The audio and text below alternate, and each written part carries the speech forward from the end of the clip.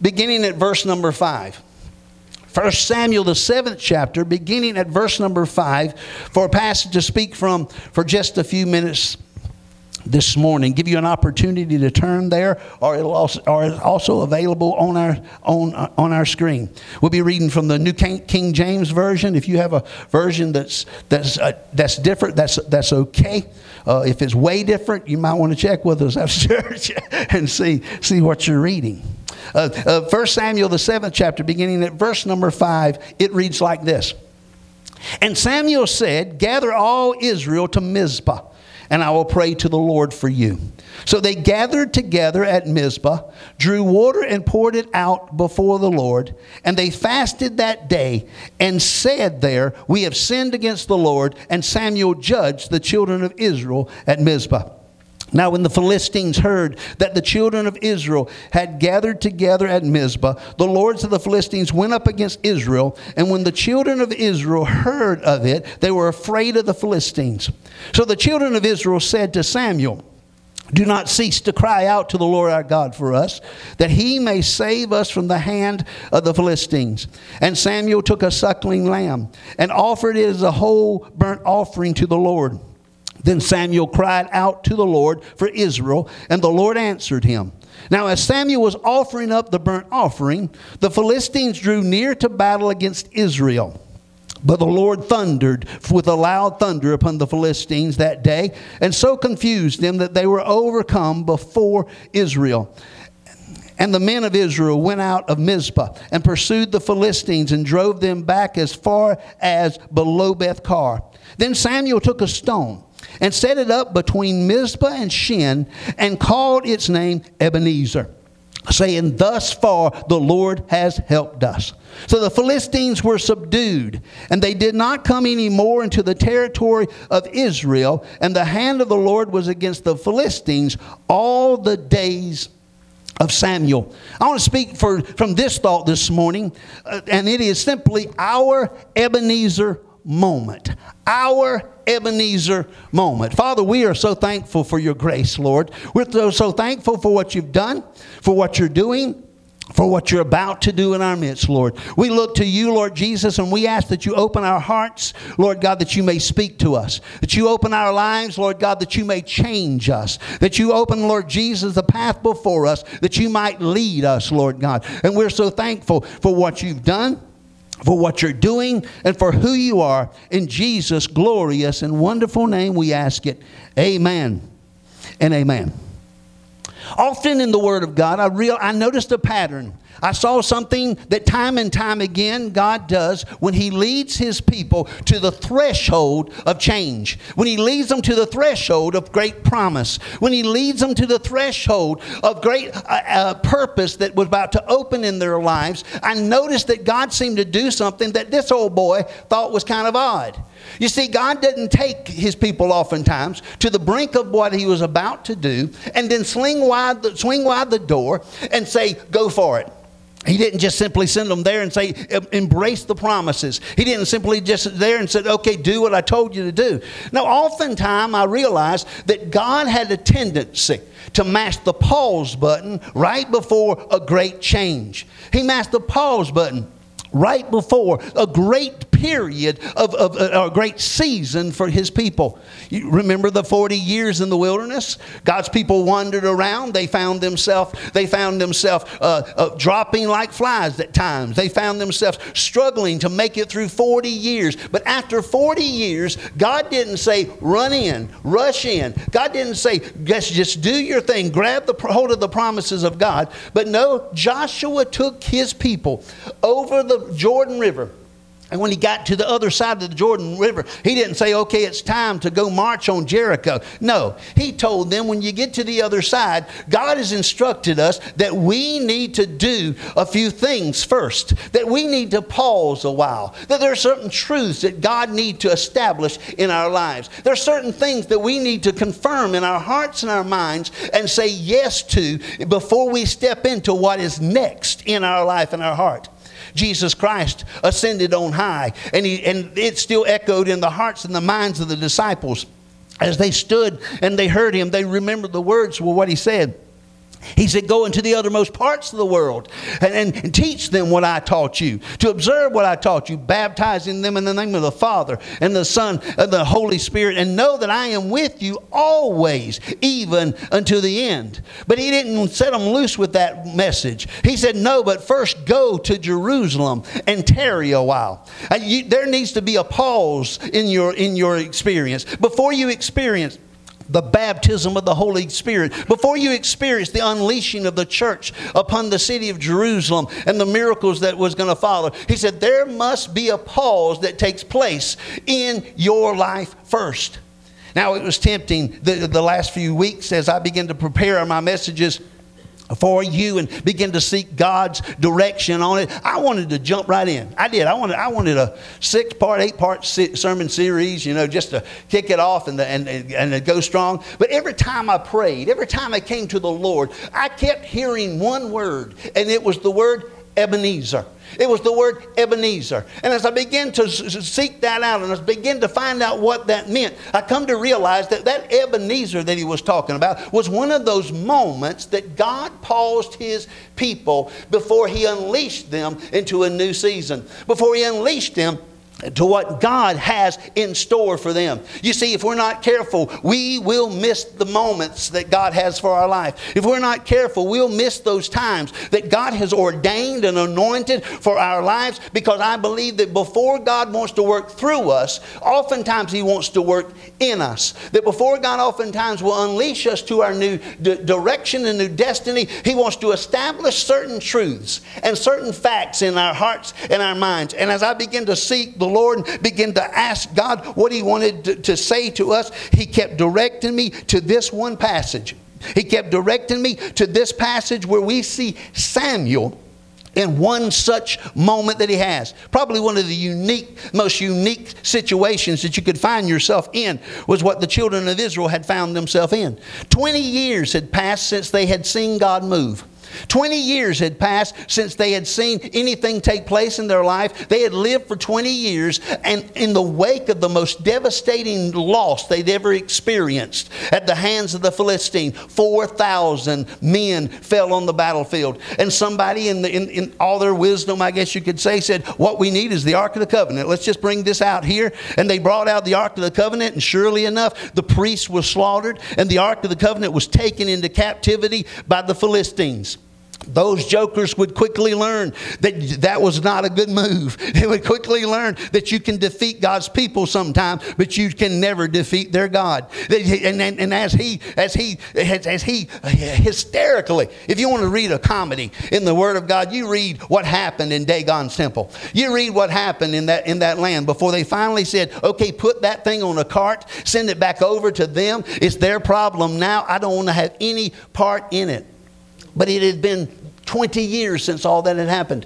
And now God's people, under the oppression of the Philistines, begin to cry out to God. They begin to repent, and they begin to say, Lord, we want you in charge again.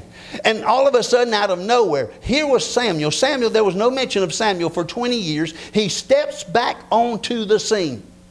And in stepping back onto the scene, he declares to them, we need a prayer meeting. We need to gather together. We need a time of repentance. We need a time to declare God's goodness and mercy over us. And as he did that, as he began to teach them and show them that, he made a crazy suggestion.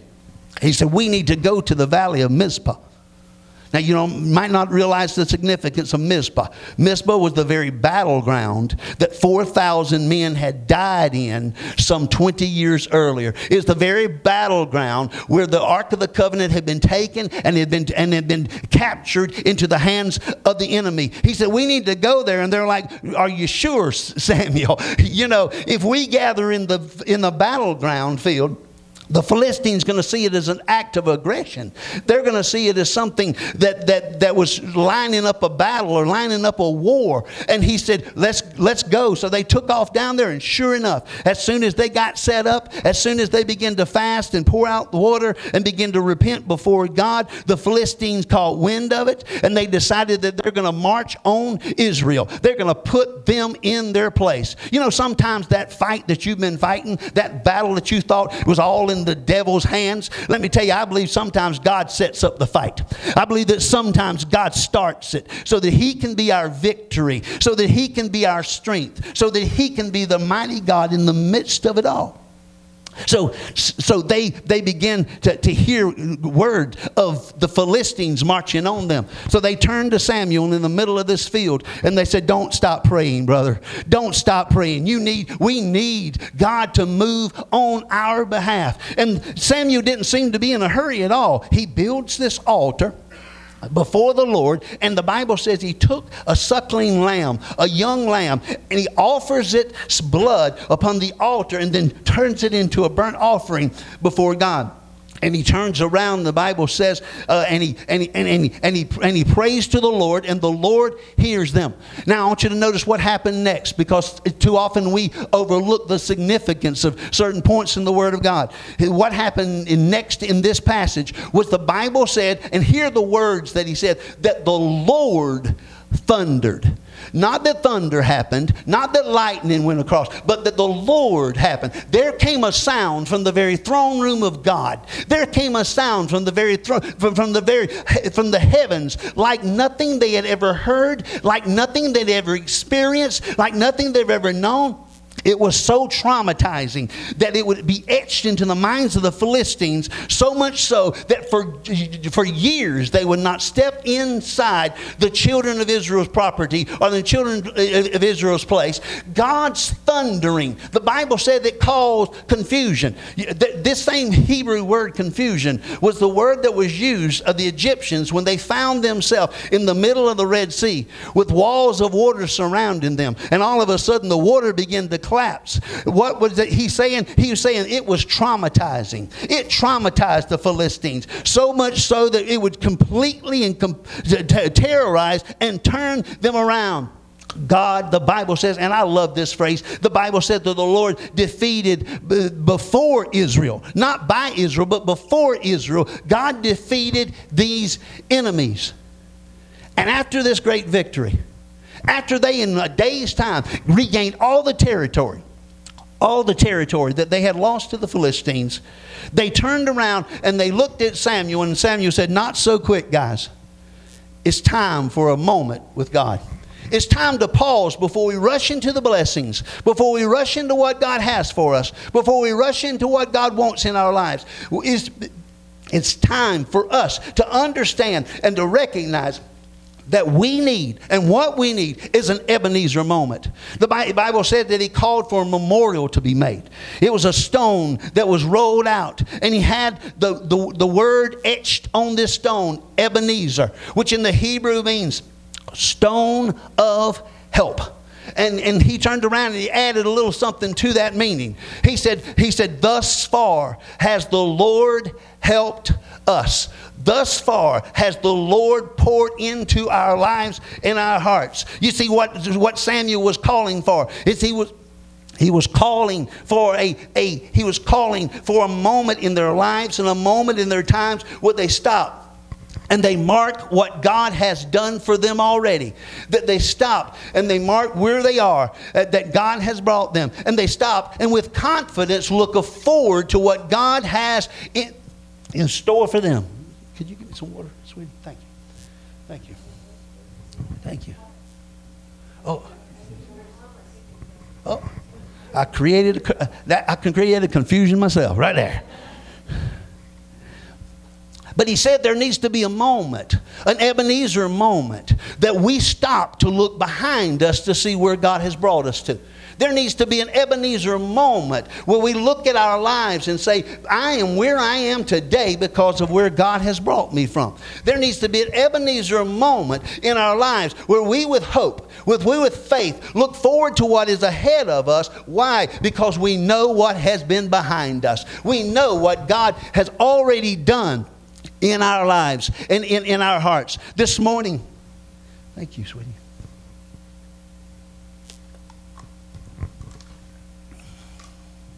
All that singing. But this morning I'm calling for this church to make today their Ebenezer moment. To make today the day that they say, Lord God, I want to stop long enough to remember who brought me where you brought me. I want to stop long enough to remember, Lord God, all the good things that you've done for me and how you brought me to the point that I'm at now. And Lord Jesus, with faith, look forward to what you're going to do again. Oh, Derrick, how can you be so sure that God's going to bless the Open Bible Church in Freeport? Because He blessed you yesterday. He blessed you last year. He blessed you 10 years ago. He blessed you 70 years ago. By that same faithful one that watched over us, He's going to still watch over us today. He's going to still provide for our every need and every heart. So I want you to notice some things that we can learn in our Ebenezer moment this morning. First of all, we need to realize that this is our time to acknowledgement. This is our time to acknowledge God in our life. Now, if you are a student of the Old Testament, you realize that the patriarchs of old, such as Abraham and Isaac and Jacob, as they walked through the desolate wilderness and they walked through these desolate places, you notice something. They leave behind them two things. They don't leave great cities. They don't leave great kingdoms. They leave two things behind them: altars and memorials. Now, their memorials very different from our memorials. Our memorials mark events. If you've ever seen a war memorial or something that stood out, it marks an event that took place. Sometimes it marks a person, such as a celebrity or a hero in our past. Sometimes it marks a specific date in our life. But I am so thankful that these guys all marked the very same thing. If you notice, they always marked the character and the nature of God. They wanted it to be realized and remembered by everyone around about. It's not about what I've done. It's not about where I came from. It's not about who passed through here. It's about God is still God, and God is still on the throne. You see in the Word of God, you see Moses come to the bitter waters of Marah, and God turns it sweet, and He brings healing to those that are sick. And He sets up a memorial, the Bible says, and He says, Jehovah Jireh it is. You are the God that heals us. The angel of the Lord stopped the hand of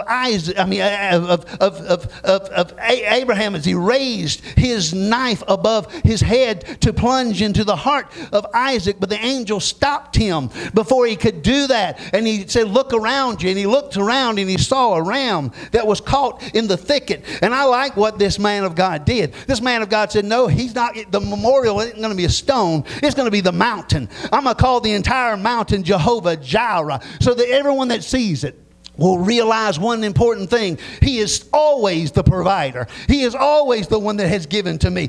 Oh, it's in my heart's desire this very day that this congregation, this house of the Lord, would not be marked as a memorial to our denomination, would not be marked as a memorial to anyone's giftings, anyone's abilities, anyone's talents. But oh, it is my prayer, Father, that this place be marked as a memorial to the very character and the very nature of Almighty God. That when people think of this place, they'll think that's where I can meet a living God. If people think of this place, they think that's where I can experience what God has for me. That's where I can hear the very word of God in our midst. Oh, let me tell you, I want to be involved in that time, in that place in my life where I can acknowledge who He is and what He is.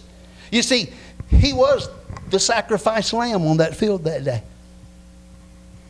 I don't think it was a mistake that Samuel picked the lamb to sacrifice at such a crucial time. I believe God left him to do that. Why? Because, as we know, how many of you know the Old Testament is a shadow of the New?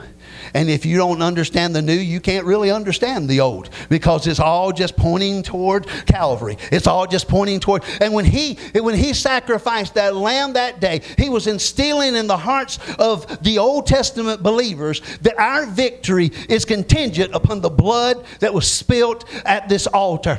Let me tell you, our victory is not contingent upon what we have in the bank. Our victory is not contingent upon the beautiful facilities that we have. Our victory is not contingent upon anyone that stands in this pulpit or behind this pulpit. Our victory is contingent on one thing: the blood of Jesus Christ that was shed for you and shed for me on Calvary's tree. And that is the most powerful thing that we can experience in our life.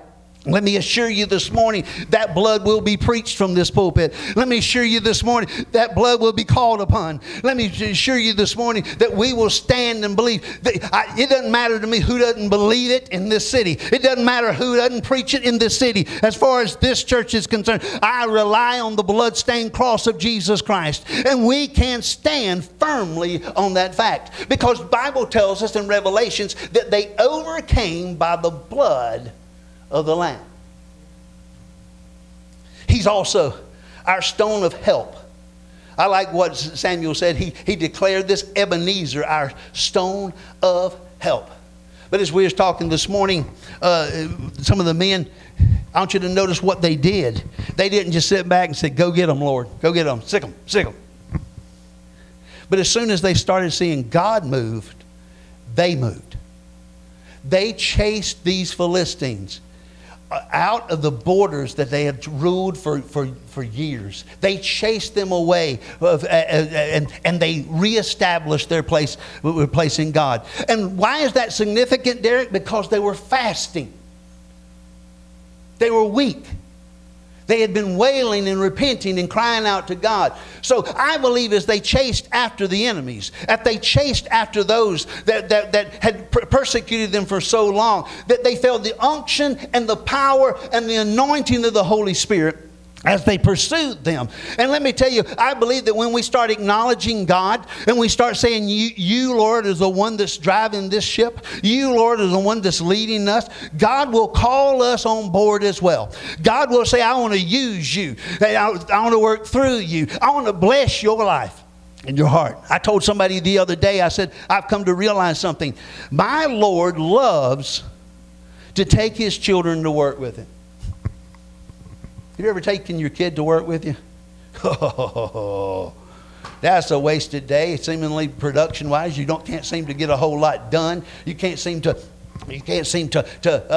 But you realize it's important. You realize it's significant. You realize that that you need to teach and instill some things. Let me tell you something that it might surprise you. God doesn't need you. He doesn't need me to do what He's going to do. But let me tell you, whenever somebody steps up and say, "Here I am, Lord, use me," God will use you. Why? Because it's the way He prefers to work. It's the way throughout the ages He prefers to move. If you let Him, He'll be your help. If you let Him, He'll use you in ways that you can never imagine. If you let Him, He'll be your Ebenezer. Oh, and it is my heart's desire this morning for this church to gain that reputation again and again, as it always has. That is a church that God is helping. That is a church that is following Him, and in pursuing Him, they've experienced what God has for their life. He's also that enduring stone. What do you mean, Derrick? I'm glad that He did not make a tree the memorial. He did not make a scroll of paper the memorial. He did not make any of these things a memorial. He wanted to put it on something that would outlast Him. He wanted to put it on something that generations to come could walk in that battlefield that day and read that mark, Ebenezer, and realize God is still our help. It's been thousands of years since that event took place, but I'm here to declare to you this morning, God is still the Ebenezer. He is still our help in time of need. He is still the one that has control of our heart and our lives. Alan Shepard was the first American astronaut. Anybody ever heard of Alan Shepard? Alan Shepard went into space, and before he went into space, the reporters gathered around him, and one reporter asked a profound question. He said, "What do you trust most that will take you into space and to bring you back? Is it the controls? Is it the capsule? What is it? Is it ground control? What is it that you trust most to have a successful voyage?" And he said, "Well, it might surprise you, but what I trust most is the laws of God is absolute." He said, "It doesn't matter what my dials say. If the laws of God was not absolute, if gravity just did its own thing, if everything in space just acted in his own way, in his own accordance. He said, I'll never make it home safe. I'll never make it. But because the laws of God is absolute and unchanging, he said, I can rest on the fact that I can make it home safely. You serve a God that is absolute. You serve a God that is immutable. You serve a God that doesn't change. You serve a God that whether you're faithful or not, he's still faithful. Whether you serve a God that will make a way where there is no way. Why? Because he is that rock that never changes. How can you be so absolutely sure? Because I'm standing on the rock, Christ Jesus, that is absolutely sure and will never bend and will never bow. Oh, I'm so thankful for what he has done for us. I'm so thankful for that rock in our life. Hallelujah. Hallelujah. I'm going to jump a little further ahead. There, Eric. I got more notes than time. This is our time to mark our progress. You see, this was not a stop sign for these people. This was a mile marker for where God had brought them. He was saying in their life and in their heart, I'm going to show you the progress that you made. In a day's time, he turned them from a defeated people into a victorious people. He turned them from slaves into people that lived in freedom. He turned them from somebody who couldn't seemingly find their way out of their own situations and circumstance. But God said, I want you to know because you decided to follow me, because you decided to be revealed in my service. He said, I want you to notice that this will mark your progress. I'm not talking about any kind of progress. I'm talking about real progress. What is real progress, Derrick? Is it a church full of people? No. Is it success but the way the world knows it? No. Real progress was when people repent. When people cry out to a living God, where people say, Lord, change my life, change my heart, change my mind. On that battlefield, real progress happened. On that battlefield, they began to cry out to a living God, and God sent them a message. Don't worry about the enemy. I'll take care of them. You just take care of your heart. You just take care of following me and giving yourself to me. He said, this is a mark of real progress in our lives and in our hearts. Oh, I am so thankful that our Lord and our God has given us an Ebenezer that simply says, you're making a way. See, we need to remember, some of us need to remember where we came from. The sin that was in our life. Some of us need to remember what it was like to live without Him. Some of us need to remember what it was like to do our own thing. They knew what it was like to do their own thing, and they found themselves defeated and crushed. But then we need to look back and just see how far God has brought us. Oh, there's an old song I used to sing that went like this. If it had not been for the Lord on my side, tell me where would I be? You see, and we need those Ebenezer moments. We need those times when we look back, not to celebrate the sin, but we look back and say, thank you, God, that I'm not living like that anymore. Thank you, Lord God, that my life is not being just devastated by the sin in my life. Thank you, Lord Jesus, as we mark the progress that God has for our lives. And then it was a time a promise. I included verse 13 simply because I believe that it is a result of the Ebenezer moment. It read like this. So the Philistines were subdued. They did not come any more into the territory of Israel. And the hand of the Lord was against the Philistines all the days of Samuel.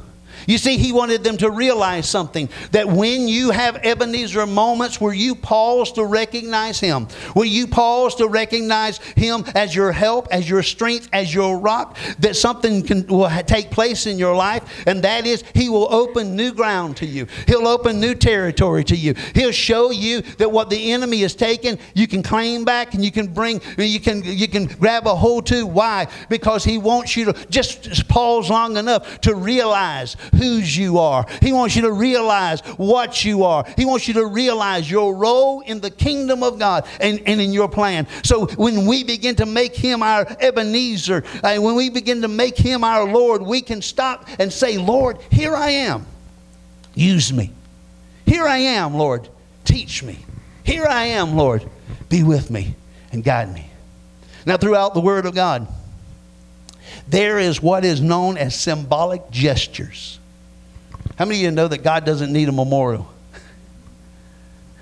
God doesn't need anything to remind Him who He is. He knows without a shadow of doubt His faithfulness. He knows without a shadow of doubt His immutability. He knows with a shadow of doubt who He is and what He is in your life. But He wants us to realize that those memorials are there for us. Those memorials are there that every time we pass by it, every time we think about it, every time we cross its path, that we'll look over and say, yes, it's still true. My God is my Ebenezer. My God is my rock.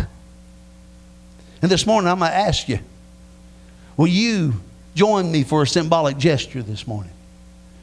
Will you mark this day and say with this inaugural pastor, yes, this crazy, spitting, insane guy that you voted in,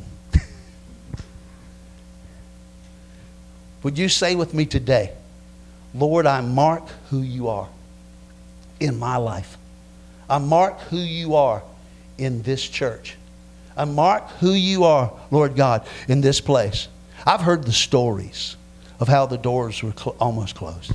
I've heard the stories how there was more bill than finances. I've heard the story how many people no doubt wrote you off and said, no, it's not going to happen. But every time we hear those stories now, we can say, you know, I've heard it, but I know that He has the final say in everything that we do and everything that we are. And I want to serve the Ebenezer in my life. If you're in this house this morning and you're under no obligation, under no pressure at all, and if you say, Derrick, I want to mark this Ebenezer, I believe it's important in my life, in my heart, that I recognize who He is and what He is. I want you to just stand to your feet at this moment and say, I want to join you as a pastor. I want to join you as a church. I want to join you and say, Lord God, today is our Ebenezer. Today is the day, Lord God, that we look back and see where you brought us from.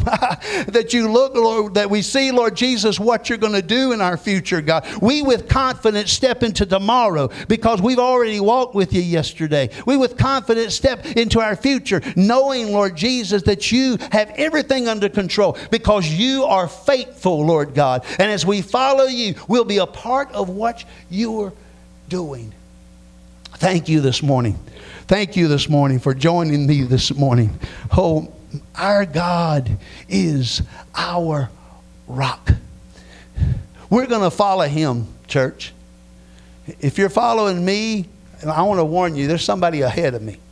There's somebody's leading. There's somebody's guiding. I want to live like Paul lived, where he says, follow me as I follow Christ. When you see this boy deviating from that plan, you deviate too. And you find you somebody else. But I want to follow Him. Why? Because I know He is the only key to be in what God wants to be in our life. Would you pray with me this morning? Oh, Father, we recognize you this very day, Lord God.